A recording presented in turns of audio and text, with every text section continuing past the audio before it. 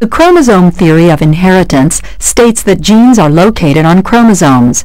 In 1910, Thomas Hunt Morgan crossed certain strains of the fruit fly, Drosophila melanogaster, and discovered sex linkage, the presence of genes on the sex chromosome of eukaryotes. Morgan studied a gene affecting eye color in Drosophila melanogaster. The wild-type eye color is red, while the mutant eye color is white. This gene is located on the X chromosome. Females may have 2 wild-type alleles, red eyes, 2 mutant alleles, white eyes, or be heterozygous, red eyes. Males have only 1 X chromosome, so they may have either 1 wild-type allele, red eyes, or 1 mutant allele, white eyes. There is no equivalent gene on the Y chromosome in males. Morgan crossed a red-eyed female with a white-eyed male.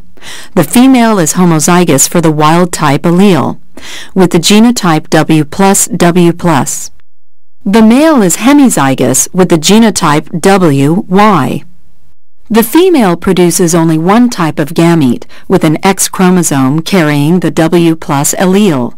The male produces 2 types of gametes, one with the X chromosome carrying the W allele and the other with the Y chromosome. The male and female gametes fuse, leading to the development of the F1 generation. All of the F1 females are heterozygous and have red eyes because the W+ allele is dominant to the W allele. All of the F1 males receive the X chromosome with the W+ allele from their mother and have red eyes. Genotypically, they are W+Y. Interbreeding the F1 flies produces the F2 generation.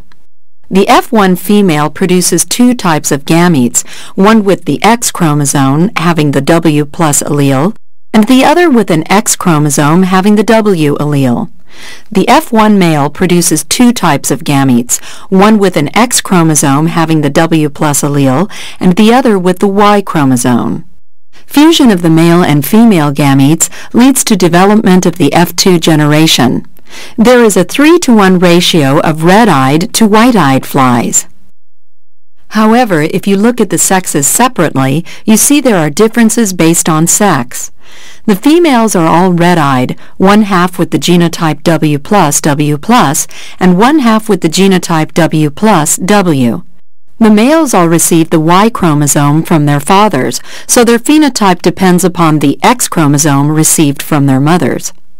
Of the F2 males, 1/2 are red-eyed with the genotype W+Y, and 1/2 are white-eyed with the genotype WY. Morgan also crossed a white-eyed female with a red-eyed male. This is the reciprocal of his first cross.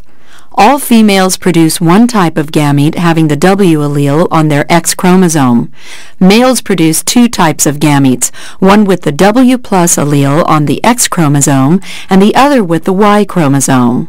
Fusion of these gametes produces red-eyed females, all having the genotype W+W, and white-eyed males having the genotype WY. This result is distinctly different from Morgan's earlier cross. Interbreeding of the F1 flies produces the F2 generation. The W+W red-eyed F1 female produces 2 types of gametes, one with an X chromosome with the W+ allele and the other with an X chromosome bearing the W allele. The WY white-eyed F1 male produces 2 types of gametes, one with the X chromosome bearing the W allele and the other with the Y chromosome. Fusion of the F1 gametes leads to development of the F2 generation.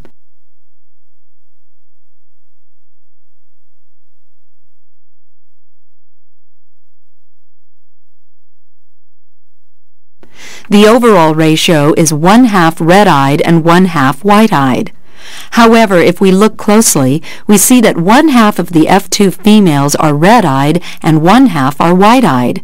The males all receive a Y chromosome from their fathers, so their eye color depends on the X chromosome inherited from their mothers.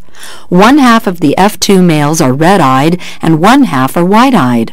Comparison of these reciprocal crosses demonstrates that for an X-linked recessive trait, there will be apparent phenotypic differences between males and females in both the F1 and F2 generations. Morgan's discovery of X-linked genes strongly supported the chromosome theory of inheritance.